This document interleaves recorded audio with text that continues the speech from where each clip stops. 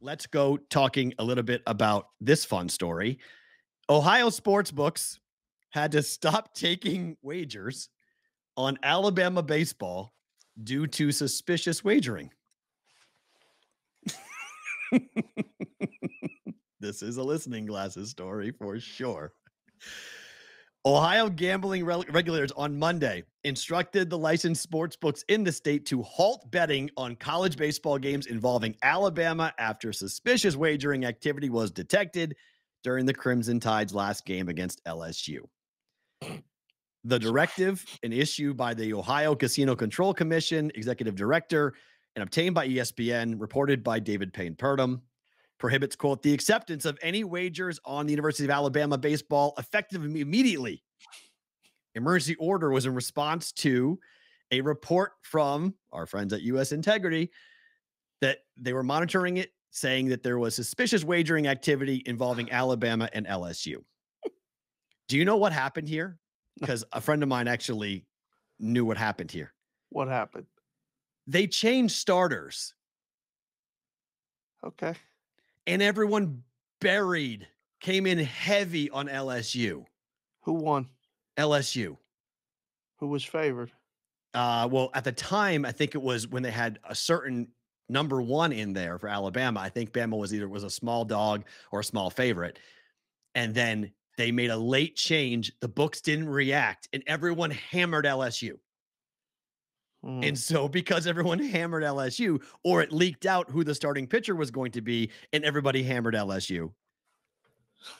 LSU led Alabama 8-1 after 7 innings, held off a late rally by the Crimson Tide for an 8-6 victory. The Tigers were around a minus 245 favorite over the Tide with the game in question. A friend of mine who bets SEC baseball said, this is ridiculous. He's like, this was not suspicious. This was just people finding out who no one, like Major League Baseball, everyone reports who the starter is going to be when there's a switch. College baseball doesn't have the same type of media coverage. So you can switch out somebody pretty quickly. Different starter came in. Everybody bet LSU because they knew. Right. And so the red flag goes up of like, oh, it's suspicious, but it really wasn't, at least according to my friend who bets this, said it wasn't really suspicious. It was just everyone got the information before the books did. So the first question is, and I love DP, David Purdom. Yep. Genuinely. Like, we've spent a lot of time together talking about a lot of things. He's a dear friend. The article is written.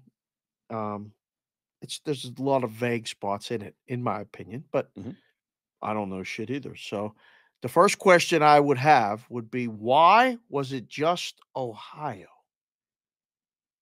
that reported it? Or why was it just suspicious in Ohio?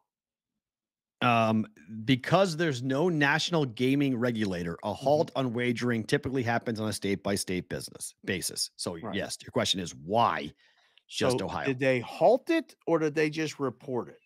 Well, Ohio was the one that issued the declaration that no one can take it. FanDuel decided to stop taking wagers in all states in response to it. Just that game. Just Alabama baseball. Any game involving Alabama. Going in that game and going forward as of right now, yes. Precautionary measures, what they called it. Bama plays Vandy on Thursday. If they would have won, would they have done it? That's my second question. Is it suspicious? It's awesome, yes. Is it suspicious only because the books lost? That's my point. That's my friend's point. My friend was like, this is a whole bunch of bullshit because this is just because if Bama came back and won that game 9-8, this doesn't even get talked about. Like, this isn't even a story. There's not even a fucking report sent out. Right. If Alabama wins the game. Yeah. They go, ha, ha, ha, ha, everybody, all the bad guys, all the Robinsons, all the parallelograms, they all bet LSU today for some reason. We killed them today. And there's no report. Nothing. Not even mentioned. There's not even a mention. They got soaked because they were slow to move the number. I don't even know. That's the third thing is we got to get a figure for real because it's college baseball. Right. And I'm not bad rapping or besmirching college baseball at all. No, but we know the level of handle. Right. It ain't much. Right. Okay. LSU, Bama, the first quarter of the football game, total, does more handle than this entire game did in all of the country. Yes. Okay. That's so the fact that this even got sent out, I'm just impressed that it got a national story level and it even got talked about. That's all I'm saying. I don't know how it got there. There ain't nothing suspicious at all about it. Unless you have actual evidence of something that Bama threw the game, which they came back. So it's not like they were down 8-1. They're going to throw the game, lose 8-1. They lost 8-6. So It's what, to make it look baseball, better? bro. Right? Yeah, Like it's it's dumb. just I mean, I it's mean, if somebody okay, now I was up early this morning and I was doing some stuff and our guy Brew sent a tweet out about the NFL alerting their guys about where they are when they place the bets oh, and how being where you are is more important than what you're doing, what you're betting on, even that you're betting at all. You can't do it on their property. This is suspicious only because of either who bet it, when they bet it, and where they bet it, not what they bet. That's how you find a suspicious activity report and all that other stuff. And if Holt wants to call me, he knows the number. I mean, seriously, I would love. I'm just saying there's people that get these reports in these places. And I'm just saying they're not. I would just love to know They're why they threw a like, red flag up. And did the red flag go up pregame no, or did it go up postgame? Because if it went up postgame, I got a problem with that. it doesn't go up when they're betting it. You just keep moving the number and you go, wow, what happened in here? Why do they keep betting this game? And then the game starts and you go, hey, can you check the activity on this game? And then they check the activity and they go through the line history, all of which I can do myself too. And they go, definitely suspicious. File report, send out the alert. There was suspicious activity reporting on Alabama LSU. Because Doesn't what, because they found out the pitching change before the books did. I mean, right? that's what happened. Yeah. I mean, that's So like now they make a snap judgment that says no more Alabama baseball games because they changed the pitchers. It's their fault.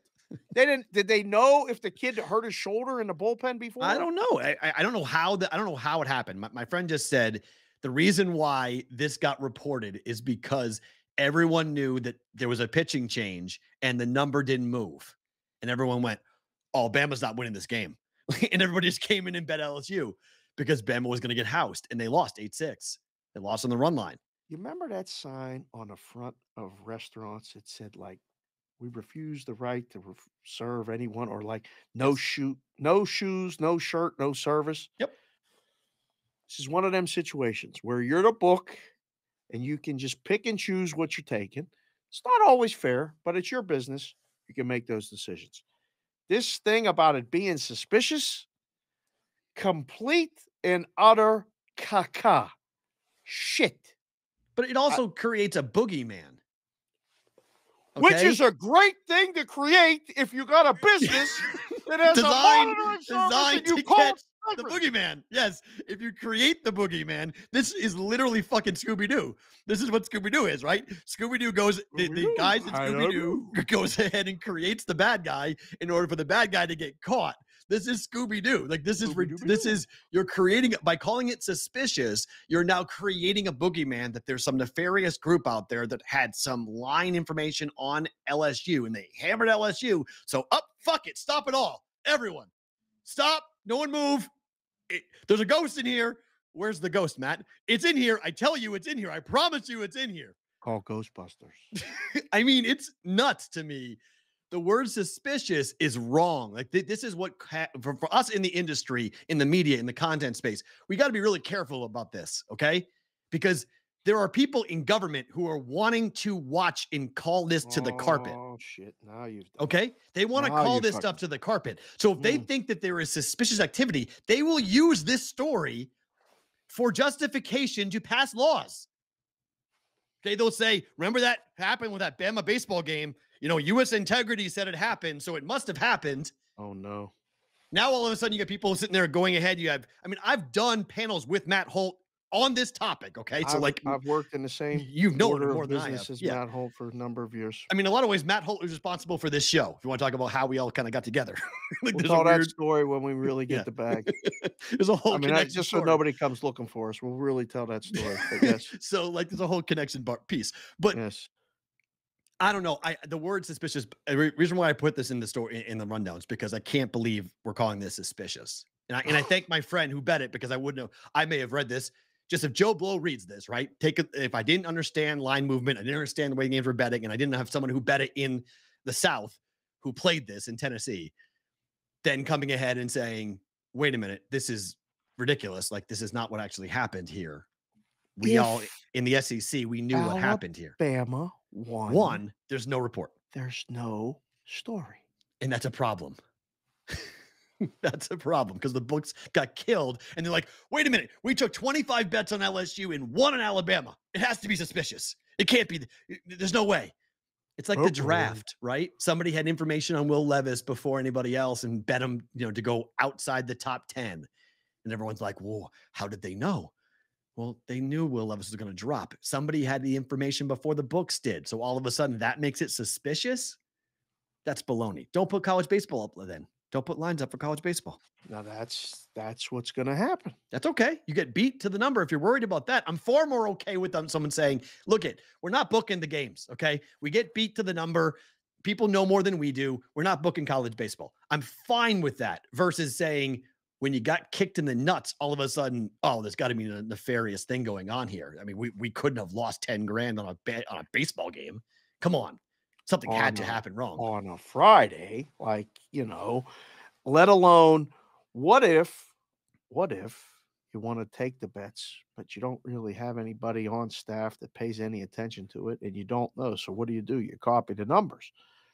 So somebody puts up a number and you copy it and go, that's got to be right because they put it up, and they bet the crap out of you and everywhere else in the entire state of Ohio, and they beat you. And then you call the other places. Did they bet you over there? Yeah, they bet us. Did they bet you? Yeah, they bet us. We should call that guy that does that monitoring and tell him, and all these people, yeah, they bet you, they bet you, they bet you, they bet you. Yeah, hey, man, did you see that LSU held on and won? But they bet us nonstop. Check it. Wow, wow, wow, wow, wow. Suspicious. Because they lost a lot of money on it or whatever they think would be. There's no suspicion if Alabama wins. That is not right. And I agree. And that's a big problem.